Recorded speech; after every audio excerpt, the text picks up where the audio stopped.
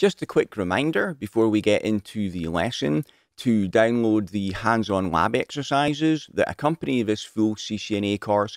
I'll include the link in the description. Also, remember to subscribe and hit the notifications bell so you don't miss any of the lessons in the course. Okay, let's get into it.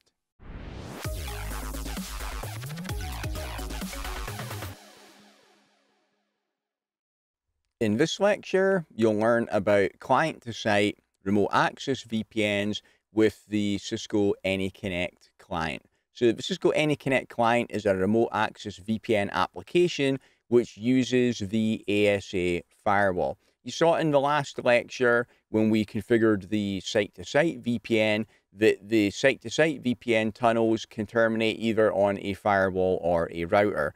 The firewall would be the Cisco ASA. With the AnyConnect client, that's going to terminate on the ASA firewall, not on a Cisco router. And where the site-to-site tunnels were using IPsec, the AnyConnect remote access VPN uses TLS. Now, when you go to configure it, you're going to see that the option it has there is SSL, because TLS and SSL are still somewhat used interchangeably. SSL is now actually deprecated. It's been replaced with TLS, but where TLS is used, you'll often see that it's actually still described as SSL. For example, if you buy a certificate for use on the internet, you'll see that it is being called an SSL certificate, even though it is actually TLS that is being used. So just be aware, if you do see SSL being mentioned anywhere, that's fine. You are actually going to be using TLS because TLS is the update for SSL. And you can see here a screenshot of using the client. So with the example topology, we've got our main site over here on the right.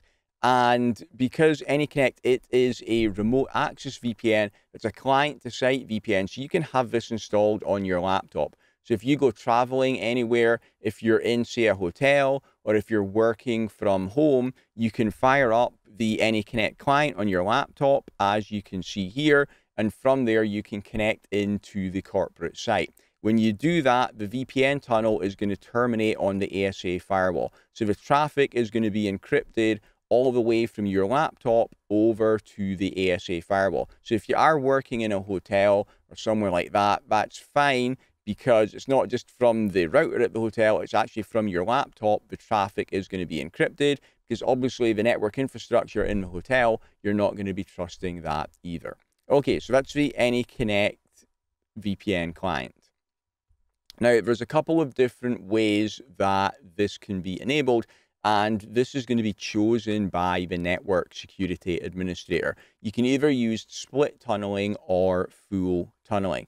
When you use split tunneling, the corporate traffic is going to go over the VPN tunnel to the corporate site.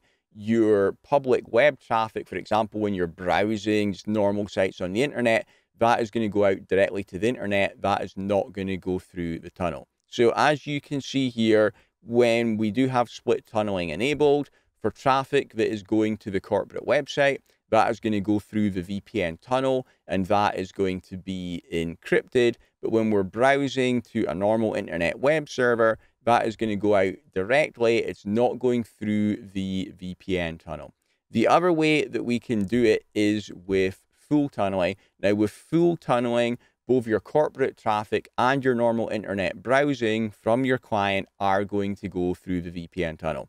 So you can see the difference here now is traffic that's going to the corporate office is going through the VPN tunnel. Traffic going to a public web server out on the internet, that also goes through the tunnel as well, and then it gets hairpinned back out of there out to the internet.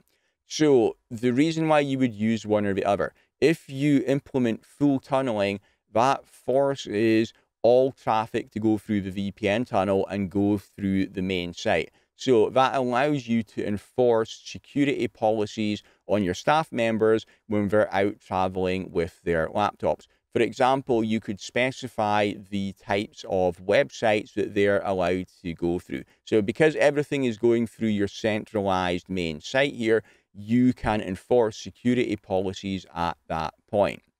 The downside of using full tunneling is that maybe the user is in Chicago, your head office is in New York, and we're browsing a website which is also in Chicago. Well, if they were using split tunneling, that would just go out straight from Chicago to Chicago. It wouldn't have to go all the way through the tunnel to the head office and back again, so you would get better performance. So you can get better performance if you're using split tunneling, but you can get better, more centralized security if you use full tunneling. Okay, that's everything as far as the CCNA exam is concerned for our remote access VPNs.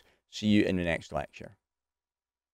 Thanks for watching. If you'd like to get the complete course ad-free right now, then you can click on the link above my head or in the description to enroll in my CCNA Gold Bootcamp. It also includes full study notes, quizzes, and 150 pages of additional troubleshooting labs you can't find anywhere else.